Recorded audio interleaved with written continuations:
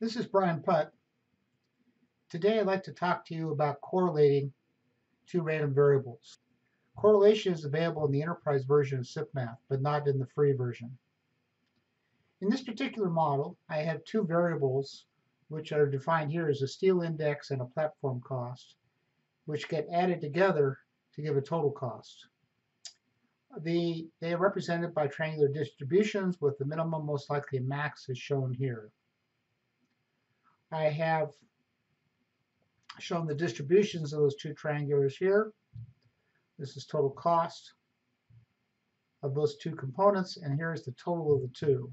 Total cost, $15.68. This shows the correlation of the two variables, and we can see that they're basically uncorrelated. The correlation is calculated over here as being 0.019. So our task is to correlate these two variables using a correlation factor of 0.75. The way we're going to do this is we're going to generate correlated uniform distributions and then use those correlated uniform distributions in calculating the triangulars.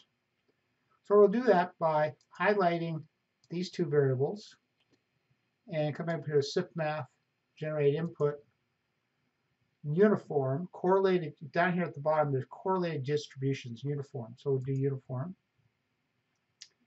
And then it wants to know the correlation matrix. We need to define the square matrix that's got ones on the diagonal and the correlation factors on the lower half. The top half doesn't have to be filled out. So we'll highlight these four cells here. It wants a random cell. Now these are going to be independent random variables. The correlated random variables are going to be over here, which is where we define them. That's the distributions. And we need some start variable IDs or seeds. And I'm going to use the same seeds I used for the other variables. We'll say OK. So now these two variables are correlated, these uniforms. Now we could either regenerate these triangular distributions using these correlated uniforms, or what we can do is actually take this uniform which is used in this distribution and set it equal to this. So let's do that. So I'm going to say equals, and it's right up here. And then we'll do the same thing here. Equals, I don't know why it's doing that. Okay, so now those are correlated by 0.75, and we can look down here at this correlated graphic, and you can certainly see the correlation, and the calculated correlation is 0.74. But what would be interesting to do is to compare the total cost with and without correlation. So let's put this back to a zero correlation. We don't have to undo what we just did. We now have a zero correlation.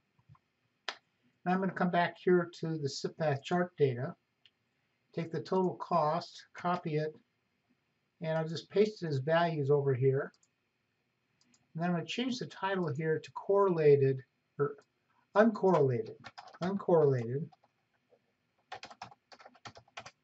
total cost. All right. Then we'll come back to our model, and I'm going to copy this graphic, come over here to the SIPmath chart data, collapse the outline, open up the cumulative, hit Control Home, paste in my chart. Now what you'll see is that this graph is based on this total cost. What I want to do is I want to move it over to this column here, such that I have this reference. So I'm going to move the data and I'll move the title. So now I've got this graphic. I'm going to copy it, come back over here to this model, and I'm going to paste it on top of this one. And we'll add the legend.